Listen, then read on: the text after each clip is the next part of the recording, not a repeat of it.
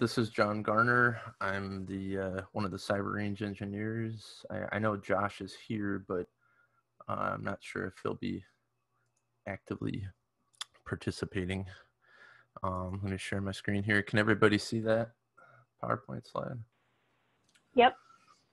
Excellent. So, okay.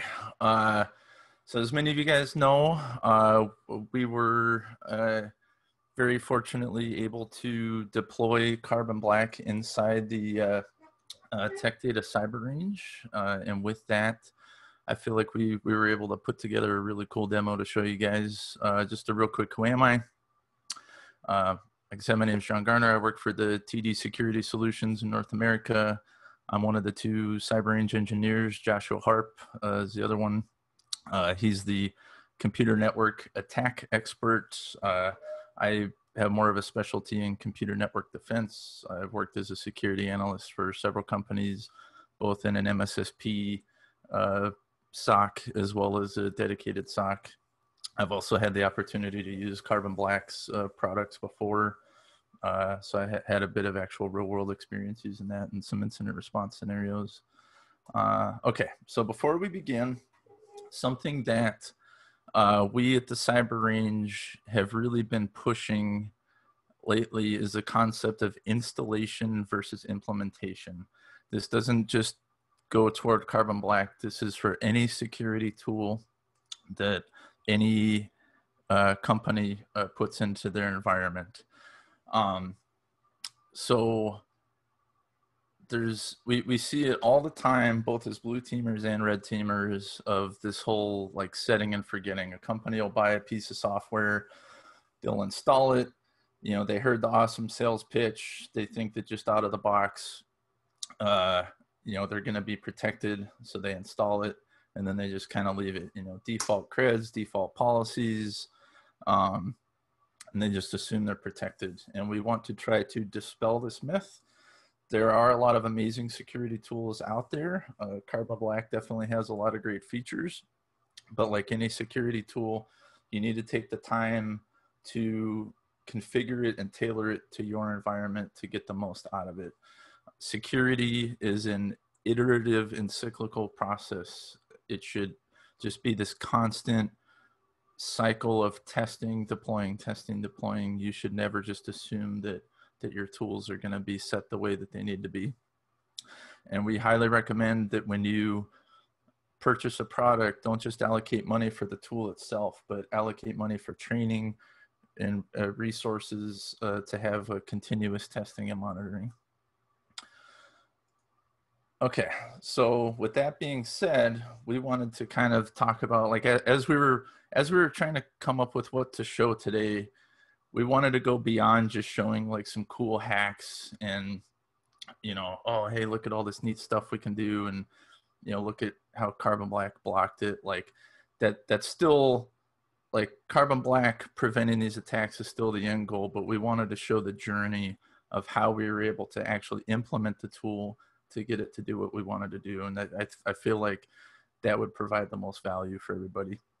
And in doing so, another thing that we do at the range is something called the Team Purple concept, where we have both the blue team and red team, for example, myself and Josh, getting together and you know, having that iterative process of attack and defend in order to harden our environment. And that this presentation will kind of show the strengths of that. So starting out, we wanted to just kind of throw some exploits at one of our servers and see how Carbon Black reacted. We started with Eternal Blue. I'm sure a lot of you guys are familiar with this exploit. This was the infamous exploit that helped propagate the WannaCry ransomware. Really, really nasty stuff. This is about as easy mode as it can get as far as a hack is concerned. And we didn't go the live demo route because live demo gods are always so cruel, but we took screenshots of all the steps we took for the hack so you guys can still see everything that happened. So from an attacker's point of view, all you do is you load up the Metasploit console, which is what we're looking at here. You search for the type of vulnerability or exploit you're looking for. In this case, we're going to use the MS17010 Eternal Blue exploit. Show options. We see all we really need to input is the target host we're looking for. So down here, I type that in. I say, hey, I wanna own this box. And then I literally type the word exploit. All of this is done automatically through the console. It sends all the malicious payload packets to the victim. And about 30 seconds later, you have a full system level shell on the box. So when we ran this test, we had 2 cloned boxes. Actually, let me back up really quick here. We had we had 2 identical boxes, one without carbon black and one with. So we wanted to do kind of an A/B test to see what happened. With the box with carbon black, we did get an alert. We can see here the spool server exe attempted a network connection, phone home, reverse shell. So an alert did pop up as a security analyst, that this would have come in your console and you would have been able to respond to it. And then you can see here some more details showing some of the commands that were run, who am I? Bad guys like to type that in a lot just to see what type of access they have.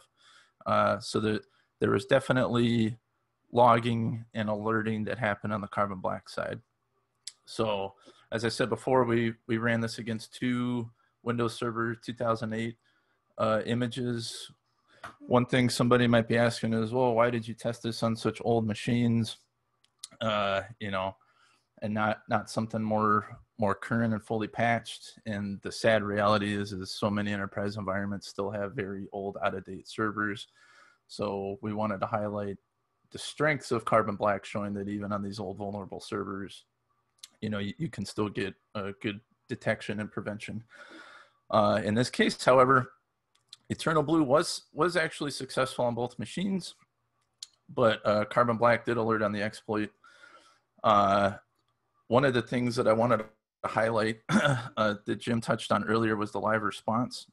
So this is a screenshot actually of the panel and the shell that is available to you as an incident responder. So if you see that alert, you can drill down into the host and boom, you actually have a system shell similar to what the bad guy had.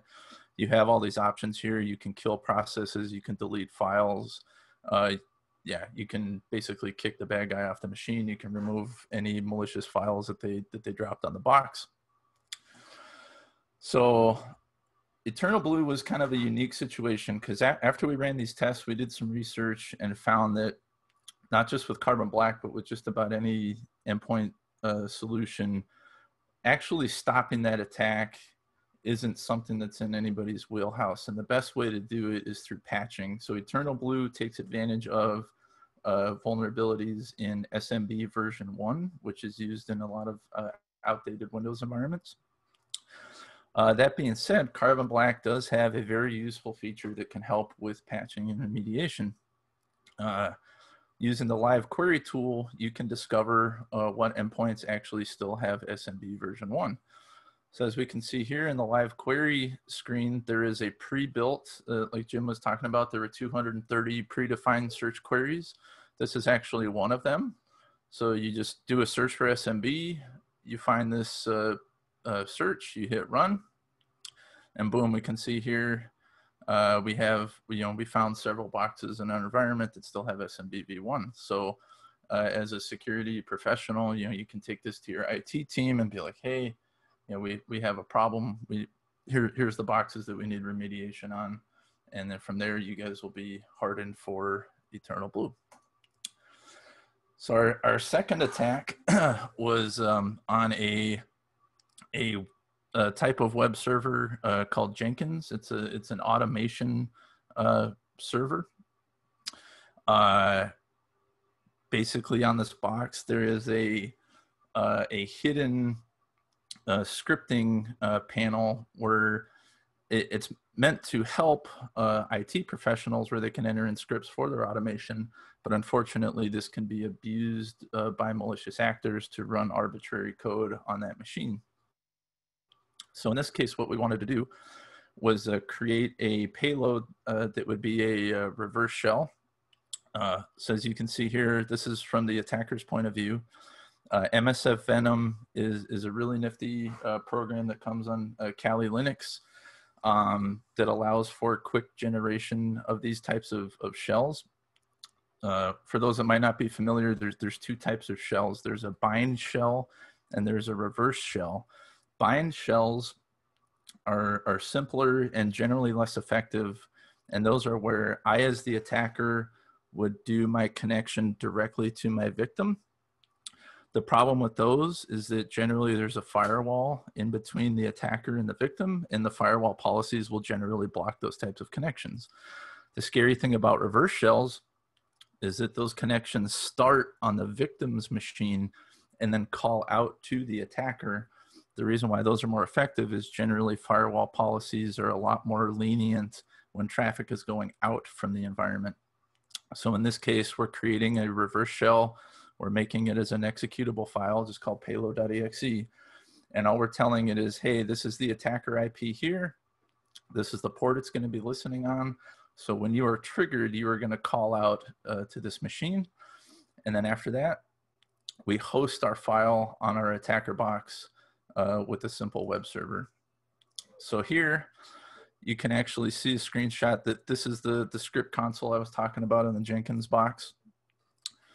And we basically are telling it, hey, use PowerShell to download this malicious payload file. That's basically all this crazy code is we're saying, here's the attacker machine, here's where the file's being hosted, and we want you to just save that file called payload2 on the box. So here's a screenshot from the attacker point of view. When that command is actually run, you can see there's a GET request for the payload file, which means that it was successful. So Carbon Black, once again, it did alert. It said that a TCP connection went out to the attacker box, and the file payload.exe was saved in this file path. Next step for the attacker is to actually execute the executable so that that reverse shell can be instantiated. So this is what it looks like from the attacker point of view. We basically run a new command in the script console. We say, hey, execute payload.exe. And then here we have the attacker box listening on that port that we defined earlier. And then once that connection is established, you can see who am I, and we have a low privilege shell on the server. So the attack did work. And we can also see more logs and alerting in the Carbon Black side. Payload.exe did establish that connection. So just to kind of sum up what happened, the attacker was able to run arbitrary commands via the script page on the Jenkins web server. The attacker leveraged PowerShell to download the payload.exe file and then execute it, causing the reverse shell to call back to the attacker machine. From there, the attacker can go on to download additional scripts to elevate the privileges. There's all sorts of freely available PowerShell scripts on GitHub that can assist with this. So we're circling back now to the concept of installation versus implementation. So far, all of this testing that we did was done with the default policy out of the box with Carbon Black. So the default policy alerted but did not prevent. So what about the advanced policy?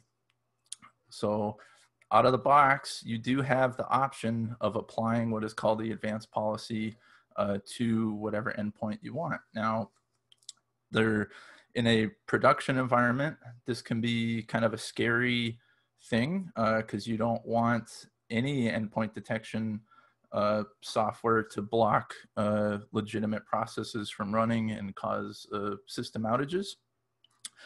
But in any case, you know, from the advanced policy, you can go in and you can see exactly, you know, for different categories of events, these are the actions that it would take. In our first run through, Josh and I kind of zeroed in on this unknown application or process, thinking that Carbon Black would view payload.exe as such a process. So we modified these extra parameters to either deny or terminate the process. And when we did that, it still ran. So we were a little bit confused on our end. And that's when we reached out to the SMEs over at VMware. And this is where we want to emphasize the importance of communication, reaching out to the experts, because the solution to our problem was actually very simple. Josh and I, in a sense, kind of had tunnel vision. If we had just kept going down the list, we would have found what we needed. But this is the importance in the security community of communication and collaboration. So they told us, hey, keep looking at your policy. There's a specific portion that deals with PowerShell. And in this case, you can tell PowerShell to deny all of these types of things, such as communicating over the network. In most cases, you would not want PowerShell reaching out and downloading stuff, invoking untrusted processes, executing a file or script. Those are all very bad things. So why not just deny those? But these are all things that you have to go in and configure yourself as a security professional. A quick sidebar, another thing that the SMEs told us about, and this kind of goes back to that whole, scary deployment of advanced policies. This is one of the coolest features that we saw when we were doing this. There's this test rule button next to each of these options. And when you run this, it will actually go through all of the historical events that it logged and tell you what it would have done had that rule been applied. So you can see, would this break my stuff or not? And this, talk about a powerful, powerful tool, especially if you don't have the budget for a dev environment. You can just apply this to your prod environment and see what would have happened. If there's if you really wanted to institute these policies, but you see that, hey, it's going to break these two specific servers, you can then go in and do some whitelisting and application whitelisting. You can do path whitelisting to make sure that those servers will be fine, and then apply the more strict policies to everything else. So this is an absolutely amazing tool that's built in to the Carbon Black platform. And we can see here when we ran our test rule, so the top three here actually happened after we applied the policy, and you can actually see the policy deny. So I guess it's a bit of a spoiler, but all of these are ones that it would have flagged from a historical perspective.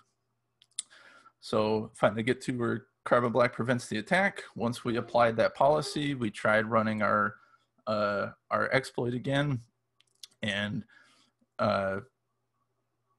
as an attacker, we were not even able to download the payload. So, pretty high up on the kill chain, the